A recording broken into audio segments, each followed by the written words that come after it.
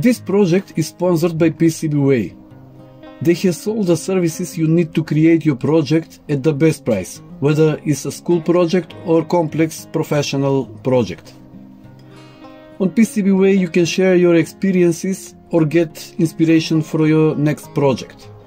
They also provide completed surface mount SMT PCB assembly service at the best price and ISO 9001 quality control. Visit www.pcbway.com for more services. Hello, Hourglass, also known as sand clock, is a device used to measure the passage of time. It consists of two glass bulbs connected by a narrow neck, through which sand flows from the upper bulb to the lower one. The flow of sand is controlled so that it takes a set of amount of time to completely empty the upper bulb. Hourglasses are often used as time management tools and decorative items. This time I will present you a very simple way to make a digital version of such a clock. This is another example in my collection of do-it-yourself unusual clocks which you can check out on my playlist. At first I tried to make the project with an Arduino Nano microcontroller, but it soon became clear to me that stronger performance was needed, so I used an ESP8266, which is quite sufficient even for a more complex projects. Honestly, my initial idea was to make a total simulation with the movement of sound according to the law of fluid motion using an EMU sensor, but at least so far I have not managed to completely realize that idea.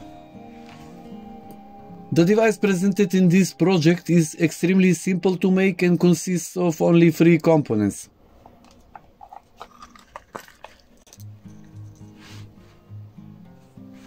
First, ESP8266 microcontroller board, then SH1106 OLED display with resolution of 128 on 64 dots, and tilt sensor. A single lithium cell is used to power the device.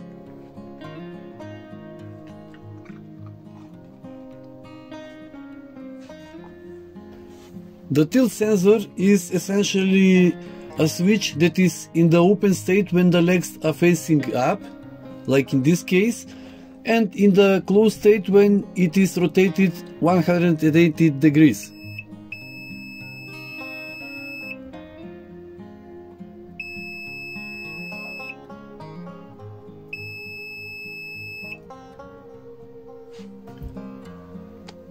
This component offers the simplest way to display both states of an hourglass while avoiding the use of additional sensors and libraries. This is small tilt switch.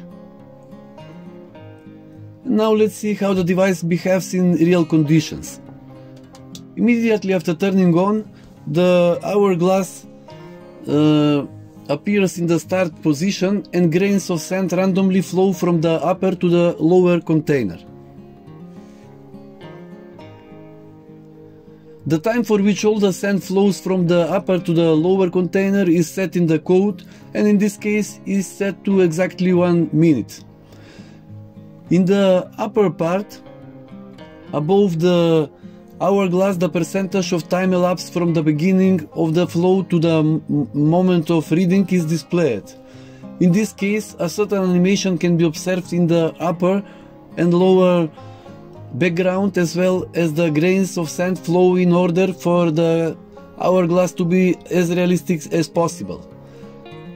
When the sand runs out completely, that is in 60 seconds, we can turn the clock 180 degrees and the countdown starts again.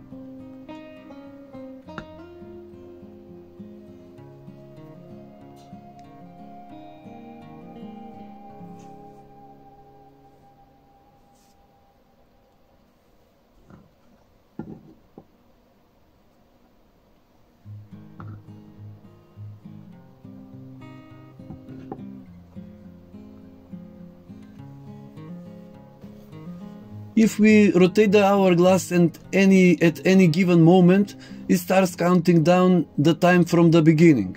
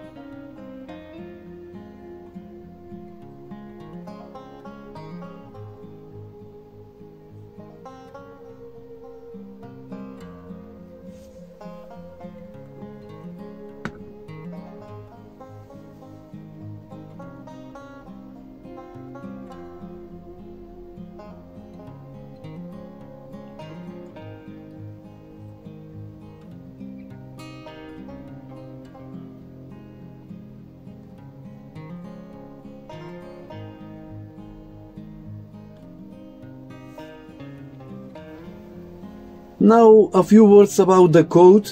Namely, you can immediately see that it is not completely optimized.